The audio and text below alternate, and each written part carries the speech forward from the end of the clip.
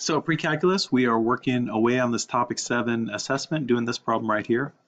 4 times log base 16 of x minus 3 is equal to 6. So let's get that log statement all alone. Divide both sides by 4. So I have log base 16 of x minus 3 is equal to 6/4. That's the same as 3 halves. You might have written 1.5, but you know, same thing. So now I'm going to rewrite this as an exponential statement. So 16 to the, I'll write 1.5, is equal to x minus 3.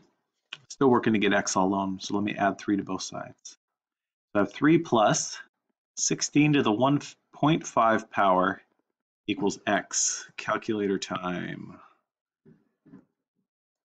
3 plus 16 to the power of 1.5.